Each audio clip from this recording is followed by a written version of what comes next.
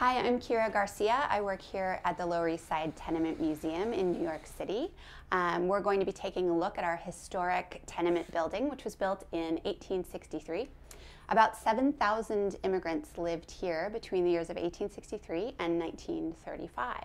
Some of what you see around you is original to the building's construction in 1863, and this handrail that I'm holding onto right now is one of those things. So every resident of this building, all 7,000 of them, use this same handrail. So here we are in what was once the home of the Confino family. The Confinos were a Jewish family from a part of the world which is now Greece. They lived here in this apartment, which is 3 rooms, about 325 square feet, as all of our tenement apartments are, with 10 family members. So 2 adults and 8 children of varying ages. So in the early 20th century, when the Confino family lived here, they would have enjoyed a few amenities which were relatively new, including gas light and running water. These amenities presented a tremendous improvement on the way earlier residents had lived.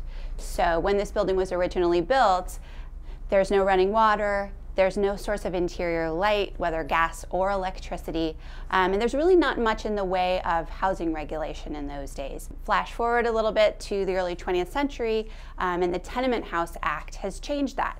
So these lovely new amenities that the Confino family would have enjoyed did not come about magically overnight. This is a long-fought battle that goes all the way to the Supreme Court before tenement residents can enjoy interior light and running water and flushing toilets in the hall as well.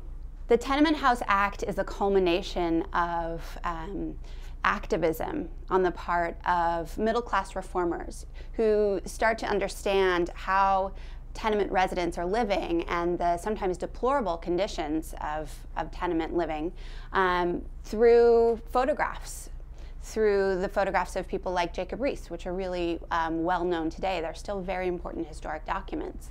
And when these reformers start to fully understand that tenements are making people sick, they're contributing to high infant mortality rates, people begin to feel that something must be done.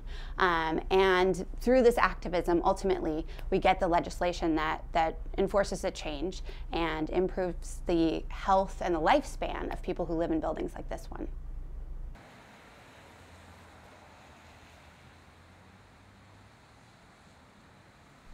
You've been watching a preview of our weekly half-hour American Artifacts program. Visit cspan.org/history for schedule information and to view entire programs online.